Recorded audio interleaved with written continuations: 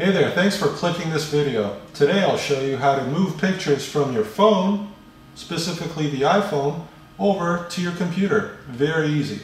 First thing you'll need, obviously your phone. Get your cable, your charge cable that came with your phone. Okay? First thing you do, plug it into your phone.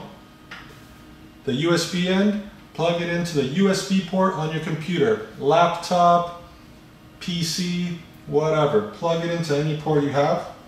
Let me plug mine in right now.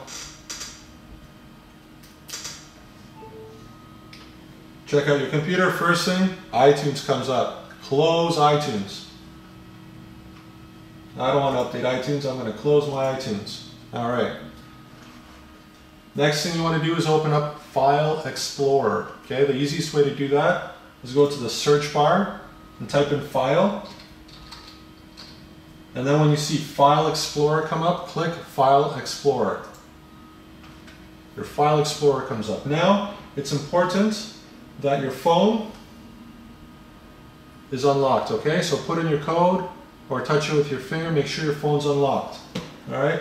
And then on the left side of File Explorer, scroll down to where it says the name of your phone. In my case, my phone is called Michael's iPhone. I'm going to click that. It's going to say internal storage. I'm going to double click that. It's going to have a folder saying DCIM. I'm going to double click that again. I'm going to have, you may have something different, but it's going to be similar. I have here 123 Apple, and I got 124 Apple. You might have only one, you might have more than two, and they'll have similar names. In each of those, there are pictures, okay? So I'm going to check here. Look, those are all my pictures. You can hit View in File Explorer. You can see large icons, so you can see what pictures there are. Yeah, pictures and videos, they're all here, okay? I'm going to hit this up arrow to go back to where I see these two folders. Now what I want to do is I want to highlight these two folders. And I'm going to hit right click, and I'm going to hit copy. Okay, perfect. Now, back on the left side, I'm going to go to desktop or any other location on your computer where you want to move your phones. But to keep it easy, I'm going to hit desktop. I'm going to right click anywhere on a white space in here, and I'm going to select new folder. Okay, and I'm going to name it. I'm going to put photos, enter. I'm going to double click the folder I just created. Blank space, I'm going to right click again. I'm going to hit new, and this is to help me organize them. I'm going to hit July. It's July right now. I offload my pictures maybe once every month or so. I'm going to put July to help me organize. And then when you do this in the future, you can put the other months there. If you do it more often, you can be a little more specific. I'm going to double click July. I'm right here. Now I'm going to hit right click. And I'm going to select paste, and what that will do, that will copy the photos from my phone right into my desktop folder named Photos under July. Paste.